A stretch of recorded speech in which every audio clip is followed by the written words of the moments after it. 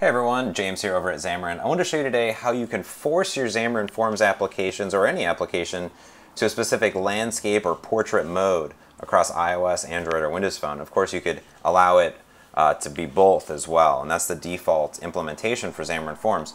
So the very first thing we're going to do is we're going to update a few files in each project. So first we'll do Android. We're going to open our main activity, and you're going to see this activity attribute.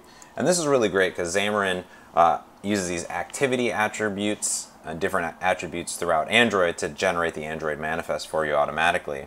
The Android manifest really controls all of your Android application. It's really worth time investigating all of the different attributes that you can add here. But we're going to go ahead and add a new one called orientation.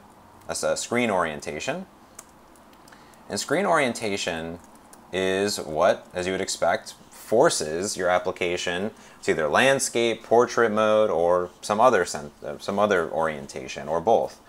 So here we're just going to say screen orientation landscape, and this is going to force our entire application always to be in landscape mode.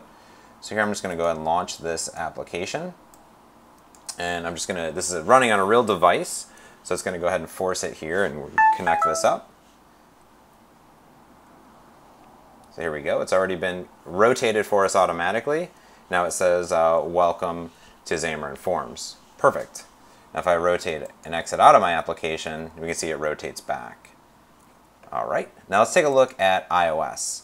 So iOS, the settings are going to be in a different location. We'll set this as our startup project. What we're going to do is you don't actually have to modify any of the files inside the project. You actually want to right-click on the solution and go to Properties. And then underneath iOS application, this will be the same in Xamarin Studio as well, you're going to see supported device orientations. And this is controlling our info plist.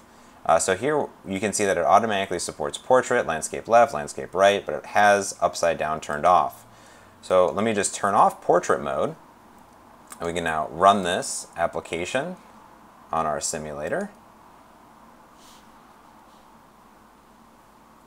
We go ahead and old run up there.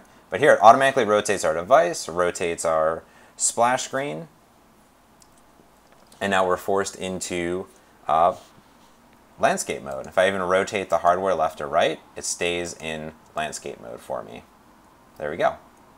All right, last but not least is Windows Phone. So Windows Phone is interesting. You have to change a few different files. So let me go ahead and change this to any CPU. You're going to open up your main page.xaml, and we're going to see that the XAML already has two flags in it. It has supported orientations as portrait and orientation portrait. We're going to go ahead and change that to landscape. There we go. And we're going to see our designer automatically update. Now the Xamarin Forms templates actually set a supported orientations flag in the main page.xaml.cs.